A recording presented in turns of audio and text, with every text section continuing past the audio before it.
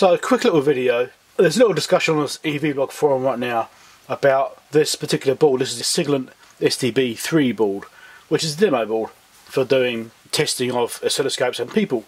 If you want to sort of train yourself on how to use an oscilloscope to do decoding and things like that, this board generates a whole bunch of different signals, and then it means you can actually learn how to use a scope and that sort of thing. Right? It's more like a training tool, I think. You can hook up your scope and decode different formats like SPI, I2C, CAN. It's got parallel as well as serial communication. So it's got waveform generators and triggers and quite a versatile little board. These are available from Siglent. There's a bit of discussion right now because someone's got one of these boards and they're trying to decode the I2C output. Only they're not getting the full response. They're only getting about half of the response, which is weird. Now I think there's probably a reason for this. You can see a commonality between a couple of examples I've seen. I'm going to show you the scope up there in a second, which shows what this board is currently doing, which is actually fine in this case. This board is working correctly and it's outputting as you would expect. So I'm going to show you on screen on the scope, and I'll come back and explain why I think there's a difference. So here's my SDS2104 X Plus, sort of, and here is the decoding working. And as you can see, in the actual decoded values, it is saying Siglent, which is what it's supposed to be outputting. So it says Siglent, it's got some characters after that just to fill it in. In my case, I had no trouble getting this working, it just worked.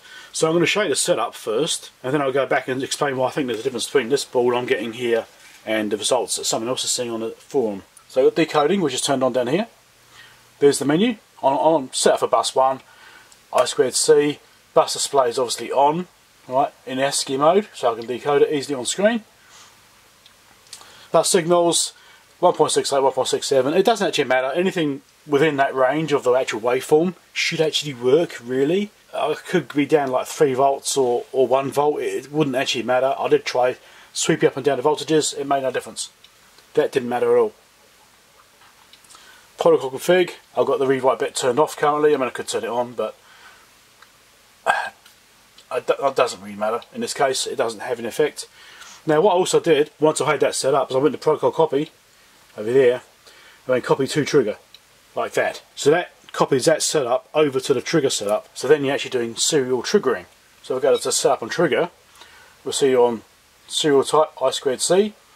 Signals, we'll see they're exactly the same as I set on the other menu, because it's copied them over. And trigger settings, it's on start condition. Could do it on end or whatever if you want to do, but I've got it on start. And obviously zone triggering is not being used right now because I'm using the actual serial trigger. So I mean, obviously it's there, but I'm not using it, okay? There's no delays or anything added like that or anything like that going on. It's purely serial start condition and it's decoding it just fine. Now I was going to actually do this across multiple oscilloscopes and just prove this board works across different scopes and things like that, in case there's some kind of weird timing problem or something odd with it which may be affecting a particular scope. But I actually think it's not a timing problem. I think it's something else completely. This, I believe, is fine.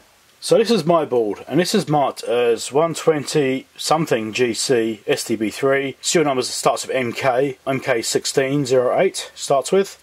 It's an SDY8.007.126B and STB3 underscore 160100 just here. And this part seems the same across the boards, but the serial numbers I've seen are different.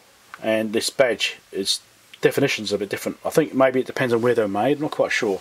I've tried changing all these switches, just in case these have some kind of effect on the data. They don't. If I do a reset, obviously it starts again.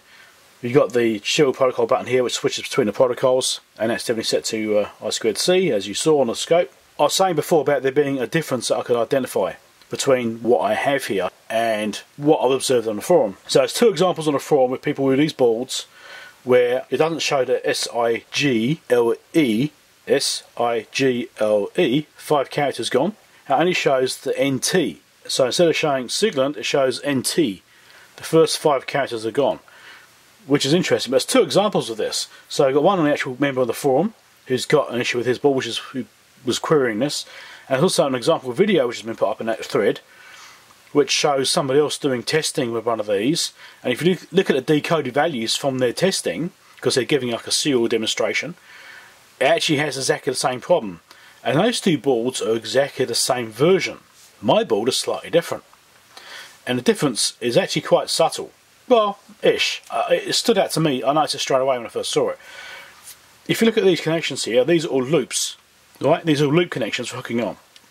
On the two versions on the EEVblog forum, they both have pin headers, 2 pin headers, right? So double pin, 0.1 inch headers on each position instead. So not loops, they've got pins. What the difference is between the two, I'm not exactly sure, but that's a commonality I saw. Right? This is working, and other people which have got these boards are working have got the loops. The ones which aren't working correctly on I2C have got the pin headers. So I'm guessing the pin header version is an early version, a very early version, and they didn't quite have their protocols set up right on the actual board, and they've done a later revision, fixed that problem, and they've got these loops as well, and upgraded to loops instead of the pin headers. So I think that's what the difference is. So I think if you've got the pin header version, the data you're getting out isn't going to be the full Siglent. It's going to be NT. It's going to be missing the first 5. Think about this, 5 characters. So in the manual it states there's a 7 and 10-bit addressing mode, and it outputs 12 bytes of data. So I'm actually wondering if these very early boards have a mistake where the data coming out is not 12 bytes but 7 bytes. Because the difference between 7 and 12 is 5, and we're seeing a deduction of 5 bytes. So it's like the first 5 bytes are being dumped and ignored and not actually being output. The early boards seem to do that. This board seems to be 12 bytes, not 7. And obviously the ones I've seen are only outputting 7 bytes, which is weird. When you actually look at the examples on the forum of where they're getting this weird data coming out, it is showing the full packet. But it's not actually, well, the full packet they've got isn't 12 bytes long, it's 7. So if you found the information useful, click subscribe right now, quick, before you forget. Other videos down below. Subscribe over there if you're not already subscribed. Catch you later.